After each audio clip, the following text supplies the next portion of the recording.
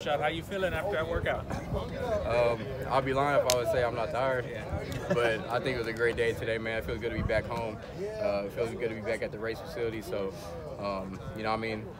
probably last time I'm doing something as big as this out here, but I feel like it was a good outing, man, and proud of everybody that came out here, just besides myself, everybody else that participated, and all the guys that were training these last few months after the bowl game, man. It's a big opportunity for us. We love this game, so just glad we got this opportunity to come out here, showcase our talents, man, and I think we did phenomenal today. How did you think you did specifically with some of the drills? I think I did really good, honestly. This is what I've been training for these last couple of months, this day specifically.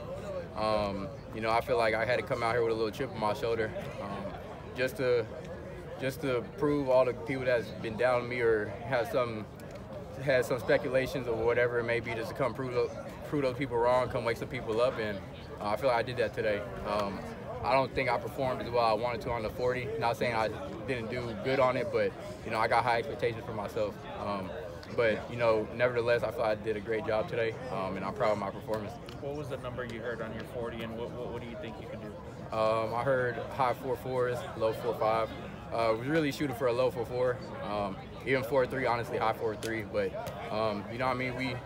we take what we're given, man, and like I said, I'm happy with what I did, and feel like I made the most of my opportunity today.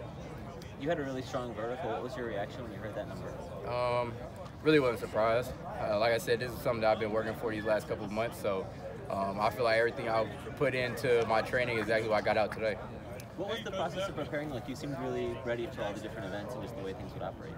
The process consisted of 6 days a week, 1 day off, which was Sunday, and we was going hard, each and every day. No days off. I didn't miss any workouts, and when we go up there to train, all that stuff is on us. So it's either we show up if we want to, we don't if we don't want to, and it's not like it's up here like people are calling you, seeing where you're at. It's either you go or you don't. I made that an emphasis to make sure I showed up and gave my all each and every day, regardless if I had 100% in the tank or 50. And just coming out today, really just trusting my training. Doing everything I was taught to do while I was up there in Frisco. And big shout out to Exos, Brent Calloway and the team up there, man. They really helped me to perform to the best of my abilities today, man. So it was a great time, and like I said, I feel like I really showcased what I could do today. Is it important to have a specific focus on these drills and the techniques it takes to get the best numbers out of yourself? Yeah, for sure. I feel like everything we do in the sport is all technique-based to start off with. I feel like that's the foundation for everything, having a good technique. And there's so many little details in all the drills and stuff that not that you wouldn't really notice or be able to know until you got into the fire of it, but all those little things add up to the big things, and I feel like if you pay attention to the little things, man, the big things add up and take care of themselves, and I feel like that's really what happened today. What's next for you? We'll see. I came out here and did what I needed to today, and the next step is all in God's hands, so we'll see what happens after this point, but whatever happens, and I'm blessed and thankful to be wherever God puts me. Have you gotten a sense of if you could be considered for a draft pick, or what your opportunities might look like down the line here? I'm sorry? Have you gotten a sense of what teams are looking at you, or if you can be considered for a draft pick, or what your next opportunity might look like? Not really too sure right now. I'm hearing a lot of different things. Like I said, we'll see once we get to that point. Draft's a little over a month away, and a lot of stuff can happen between now and then. So we'll see, man. And regardless if I go in the first round, 7th, undrafted, I'm going to be thankful for any opportunity, any team that comes against me, and they're going to get a leader, a hard worker, and a lot more once I get to wherever I end up. So really looking forward to the rest of this process, man, and blessed to say the least. All I needed was an opportunity. I feel like I got that today and was able to go out there and showcase my talents. How did the injury in the bowl game impact your preparation, and what went into this process with you? It was definitely a big bump in the road for sure. I had to stay down here for a little over a month after the surgery, and I was itching to get up there. Once I got up there, it was full steam ahead. And like I said, it took no days off. I was working out in the brace. I was up there early, leaving late, and I made sure I took advantage of every single opportunity I had while I was up there to be ready for today.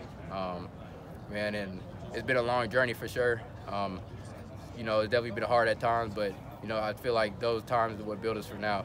And blessed and fortunate for sure, and you know, everything happens for a reason. So I feel like what happened back then is exactly why I'm where I'm at today.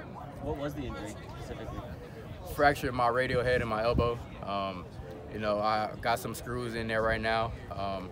But honestly, it was a fast recovery. I was back running within 4 weeks, and by the end of my training before I came back down here, I've been doing push-ups, dumbbell bench with 70s, so I'm feeling really good, you know. My range of motion is really good. It doesn't bother me at all, so just blessed, man, to be in this position, to say that I've had all these injuries in this arm and, you know, come out today and nothing's bothering me. Was it disappointing to not be able to do the bench through this process just because of that, or how have you felt? No, not at all. It is what it is. I'm pretty sure I'll be benching a lot more after today. Happy to say this will probably be my last 40. I ain't got to worry about that no more. But yeah, it is what it is. Like I said, I feel like I took advantage of everything I had today, and I left it all out there. Thank you, Rashad.